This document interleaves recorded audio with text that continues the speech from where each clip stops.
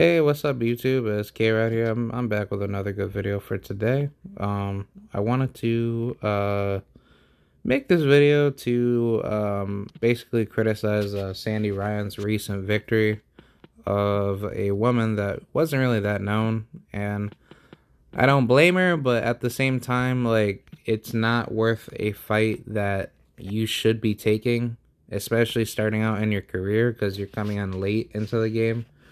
But Sandy Ryan, 5'9.5", man, she's not that tall, but yeah, but I'm like taller than her, which is quite surprising that she's 5'9". Like I was thinking she was like at least 5'7", but no, she's 5'9.5". She out of that United Kingdom, out of Derbyshire, UK, Orthodox fighter. Uh, she got her first stoppage victory over Alexandra Vujovic. Um, I don't like this fight. I did not appreciate this fight. I thought this is a horrible fight to take.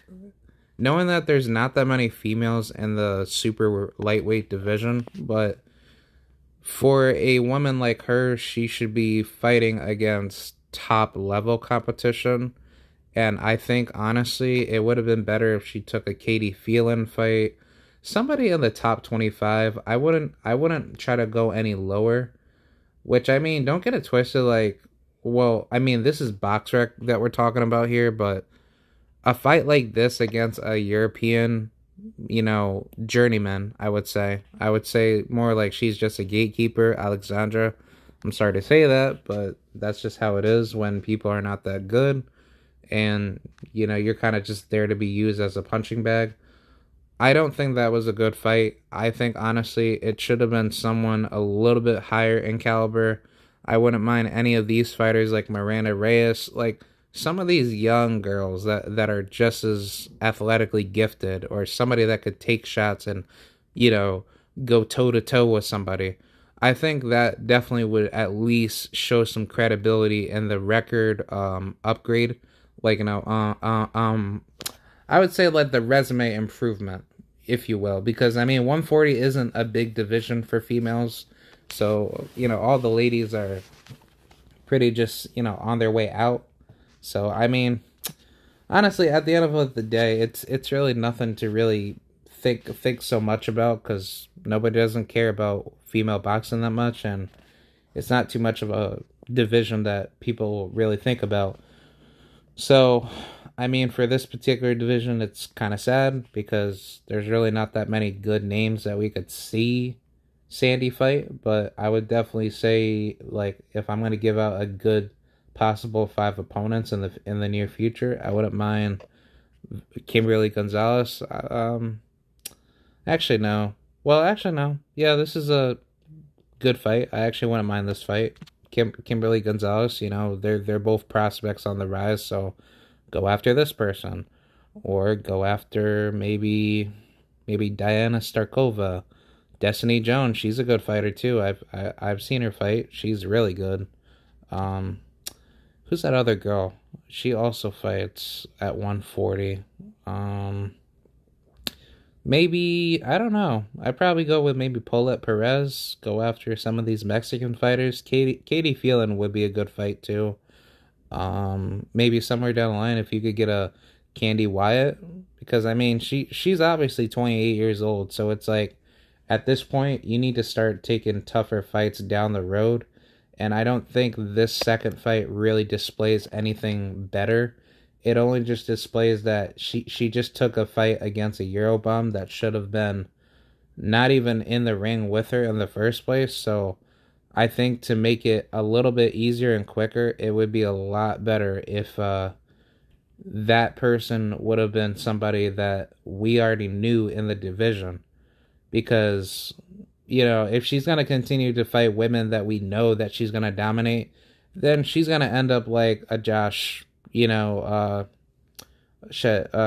Kelly in a way. Because that's how I see it with some of these like females that fight under DAZN, like especially let the European driven females that don't really go out and fight as often. Like those women make me look at them like a certain way to be like, well, The old saying goes, especially according to Ricky Williams, shout out to Ricky Williams, but he says, watch watch how men move a certain way, and you have to study how they move in the game of boxing, because if you don't do that, then you're not going to understand how that fighter grows as an individual. Because when men do move a certain way, vice versa with females, it shows their character within the game. So I think it makes perfect sense why she took this fight, because she knew that, okay, this is a quick little easy victory that I could get, and then I could make my way back up to wherever I want to be in. But it's like, does that really make you even better? No, I don't. I don't think so. I think honestly, it would have been a lot better to see her fight up against some of these younger females that are just as good, if not maybe close to her level. Who knows? Like that, that's how, divisions get better. You just can't fight women that you think that you can beat and then you just go on and keep doing that. No, I don't I don't see that to be a good improvement for a fighter. And that needs to stop, because when you fight people with losing records and you keep doing that over and over, then you're going to feel more comfortable once you step it up, and then boom, somebody's going to catch you one day at the wrong place at the wrong time in one of your fights, and then they're going to come out of their way and knock you out. So I think it makes all the sense in the world of why she took that fight, and it shouldn't have been a fight to have been made. I think honestly that just wasn't a smart thing to do, because especially like with a lot of these like Western, Eastern European female fighters, they don't like to test that other side of the pond when it comes over to American style fighters, or fighters especially coming from Mexico too, which I kind of feel like that's a little bit of their kryptonite that they face, because they don't face everybody out of, like the whole, how should I say, out of the whole stable. You know what I'm saying? Like they don't test other sides of like of the pond, if you will. And I think that needs to be stopped, because the problem is just simply that if you're gonna go out of your way and continue to fight bums, then how does that make you better? If you're gonna become a world champion, you need to face all the best competition that's around you. You can't just be growing from lower level competition, because that's how you have like the Canelo Alvarez's of the world and the Terrence Crawfords of the world. So either way, I don't really shade a little bit hatred on Sandy. It's just simply about the fact that Sandy doesn't really have too much to really give, and it's not something for me to just say, oh well, I'm just hating on her. I'm not hating on nobody.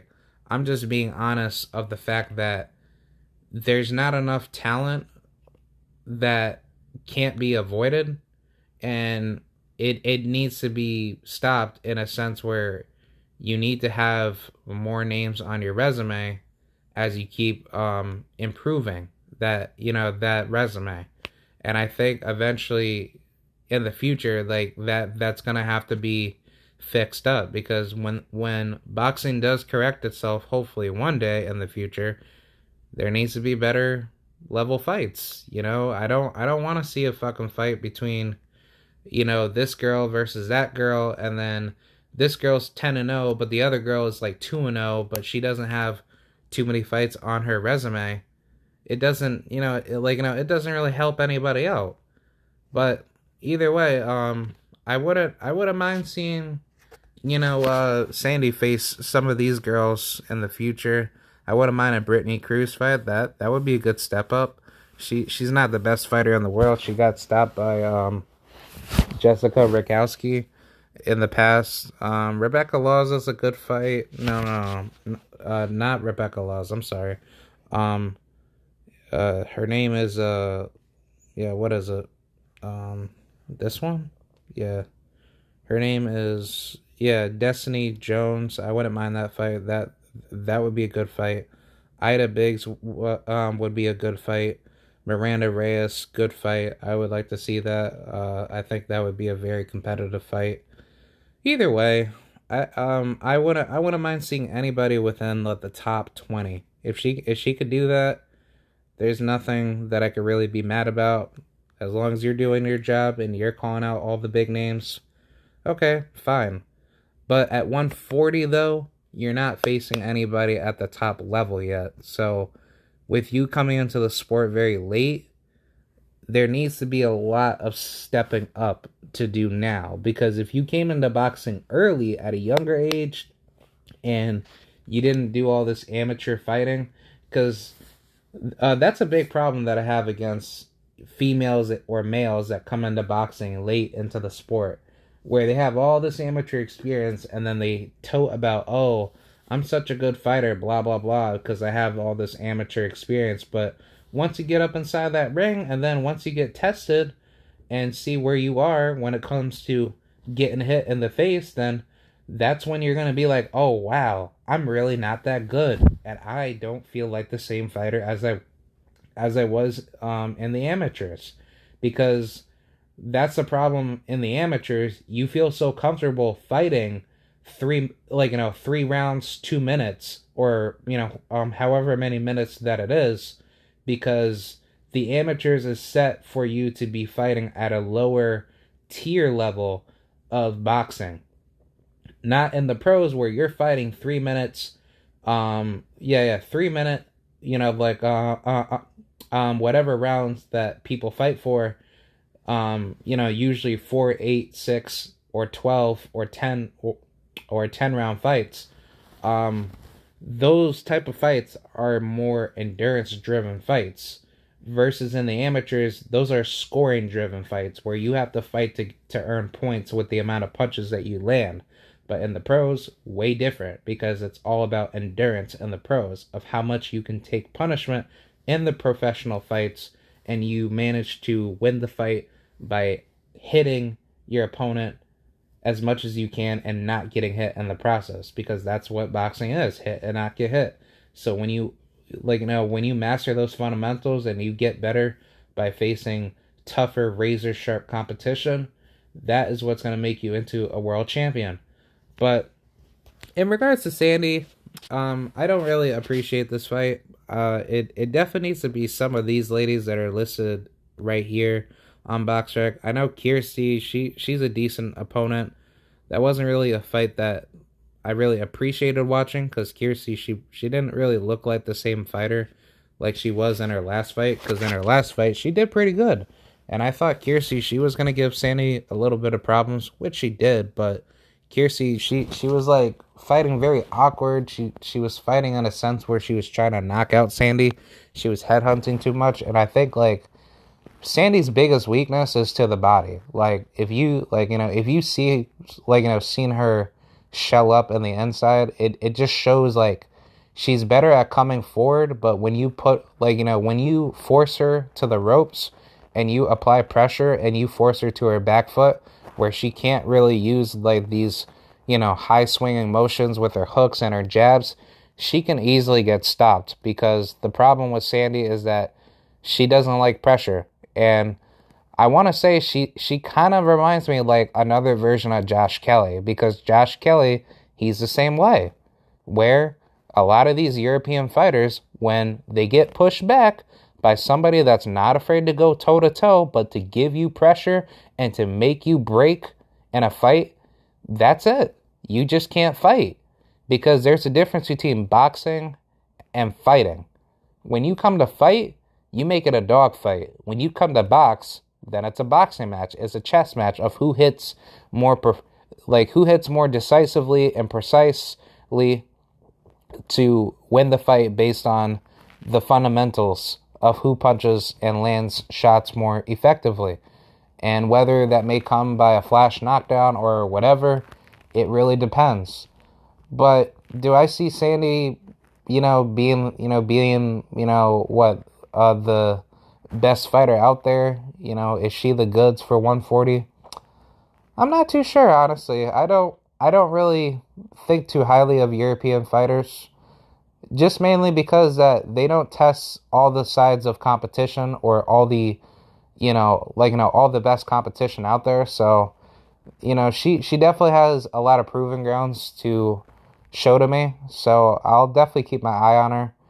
Not really too much of a fight, that or like basically she's not that much of a fighter that makes me feel like amazed. I've seen fighters like her be on the come up, and then once they step it up somewhere down the line, then they get possibly stopped, or they don't look like the same fighter as they once was. So especially if you're coming into the sport late, I'm not gonna really be looking at you like that. So I think it's best that she steps up her competition now, so that way she can earn my respect later, because that's what people like me are gonna say about her. We're gonna be asking you the same question, like, Sandy, why are you fighting this girl instead of that girl? If you fight undefeated fighters more, and you actually do stop them, and you do actually show how good your power is and how good your potential is, in boxing, then good. Go for it, because that's what women's boxing needs.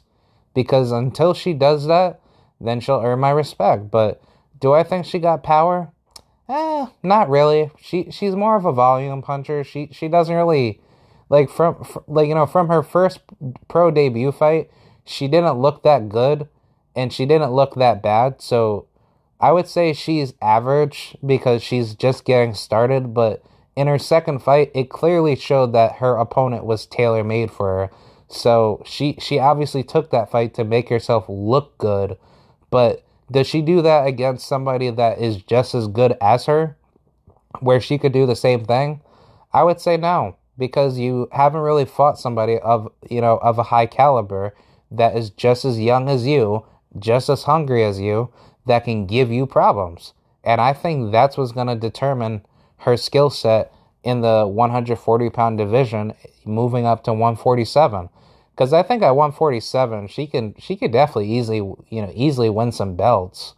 But I mean, all these like, crappy fake, semi titles, or these fake, these fake belts in boxing need to go. Like the EBU, super welterweight, whatever NABO title, get that shit out of there. That shit needs to be banned from boxing. It should only be the four major sanctioning bodies. If we're gonna be fair, there should only be one face, one name in boxing out of every major belt. But if we're not going to have these belts, and we're going to have competitive fight leagues where everybody has to fight each other, just like the UFC or the NBA, where somebody is going to meet somebody at the very end of that tunnel, then guess what? It needs to be set up like that. But until then, I think it should just be one belt per organization, per sanctioning body organization. Get rid of these sanctioning fees and order these fights immediately. Have a 100 plus ranking system per sanctioning body, and then once you get up there and you climb up through the rankings, then boom, you've already made yourself known in boxing by having the best face the best consistently. Not every so often where this sanctioning body orders this fight, but then it comes to find out that this is a cherry pick for this fighter because the promoters are, have their pockets within that sanctioning body, like the WBA or the WBC. No, get that shit out of there. I don't want to see that. I want to see the best fight the best every single day. That means women like Sandy need to be tested against women that want to knock her head off and make her feel a little bit uncomfortable in those fights that are tough, because that is what breeds world champions. That's what creates high-level fighters. So that's pretty much what I have to say about Sandy Ryan. I wanted to get that off my chest. She's not the type of fighter that I think she is now, but we'll see what happens later. She gives me a lot of Josh Kelly vibes, so I don't really think so highly of her now, but if Josh Kelly can bounce back in his career, then I'm pretty sure Sandy, she will do that if she ever loses in the future. But from the looks of it, it doesn't seem like she's really testing herself enough, so I would have to put my thoughts on standby about her. But that's pretty much what I have to say. Thank you guys for watching. This is Keanu Rodriguez signing out. and I will see you guys later. Goodbye.